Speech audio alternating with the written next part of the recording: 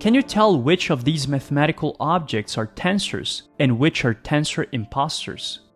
Before answering this question, we need to define what a tensor is and what we mean by tensor impostor. A tensor is just a mathematical object that lives on a space, like space-time or a curved surface, for example, and has a rule that tells it how to stay the same when you change the way you are looking at the space, so when you change coordinates. Think of a tensor as something whose values may change, but its meaning doesn't, no matter which coordinate system you're using. Even more concretely, say you are measuring something physical, like a force, a flow, or curvature, and hand your results to someone who uses a different map of the world, different axes, different rules. If they recalculate your values using the correct transformation rule, they will get the same physical results from their own perspective. A tensor impostor is a mathematical object that really looks like a tensor, especially because of the way it's written, with subscripts and superscripts. But when it comes to transforming it from one coordinate system to another, it fails to be consistent. That's why they're tensor impostors. Their values are coordinate dependent in a way that breaks the idea of being the same in all coordinate systems. You'll often hear people saying, a tensor is an object that transforms like a tensor. I mean, this phrase is not very useful. I remember the very first time I heard a professor at my university saying something like that, and I'd be more confused than before. The problem is that they are defining a tensor using the notion of tensor transformation, which is weird because if a student doesn't know what a tensor is, I mean, that's why we're trying to define it, right? Then they probably wouldn't know what a tensor transformation is as well. So what do people actually mean by this sentence? Well, let's see a concrete example of a tensor transformation. We want to pick a candidate for a tensor, write it down in local coordinates, and transform it to a new coordinate system.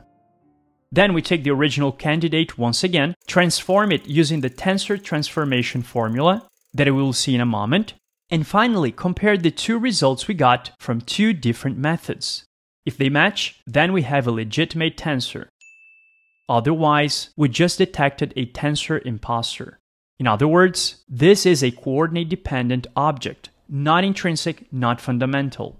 Let's pick a simple flat two-dimensional space with Euclidean metric.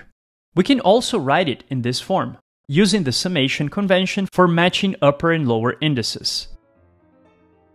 It's important to notice as well that in the matrix version of it, we name the components in the following way. So applying the summation convention for these components, we get that the metric can be written as dx squared plus dy squared.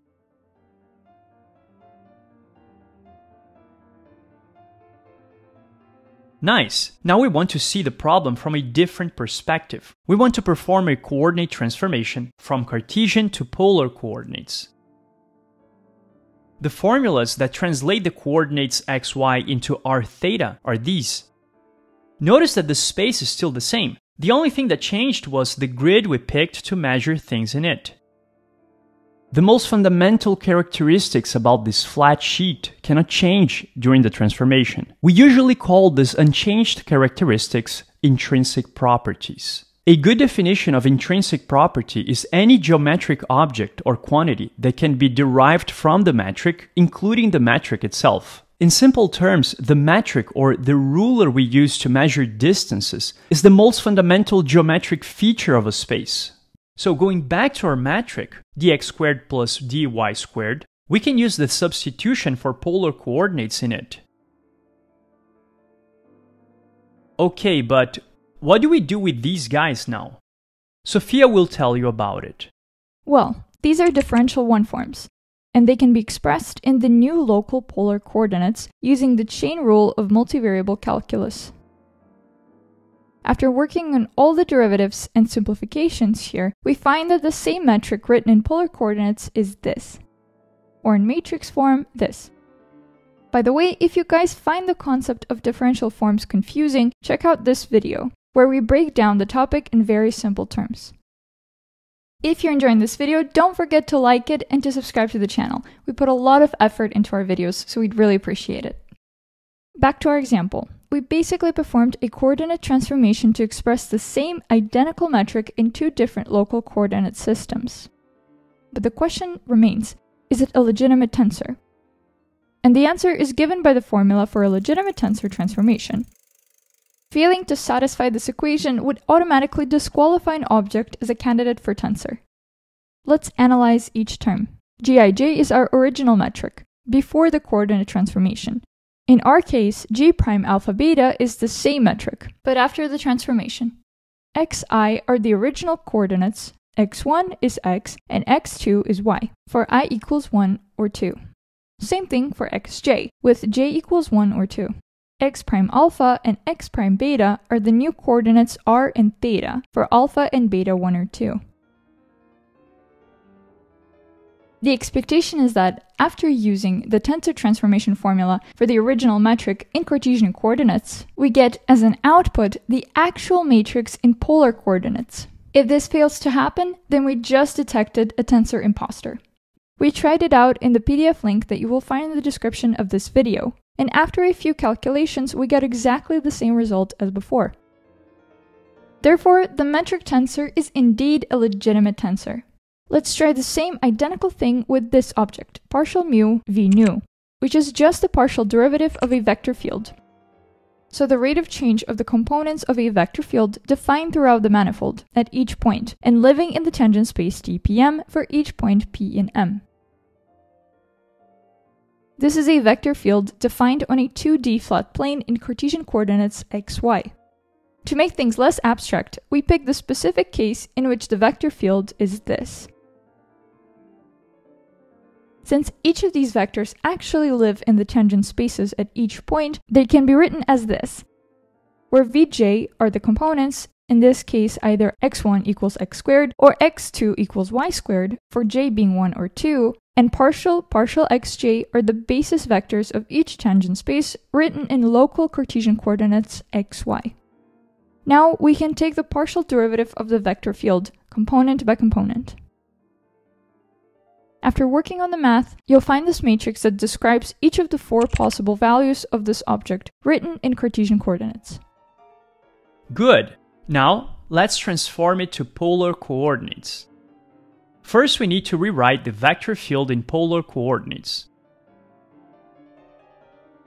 This is not an easy task because not only the components are written in a different coordinate system, but the bases of the vectors are also written in different coordinates. And as we know from linear algebra, when we change coordinates, both the components and the basis vectors transform. After expressing the Cartesian basis in terms of polar basis, we can finally write the vector entirely in polar coordinates. Now, take the partial derivative of the components of the vector in order to get our tensor candidate. And we find this matrix describing the object we're studying, but this time written in polar coordinates. Nice! Now the question is it consistent with the tensor transformation rule? We need to check it out. After a lot of calculations, we found a different matrix from before. The conclusion is the partial derivative of a vector field is coordinate dependent. So this object does not obey the tensor transformation rule, and therefore it is a tensor impostor. The partial derivative of a vector field is not intrinsic to the manifold. This is a table of tensor impostors. And this is a table of legitimate tensors.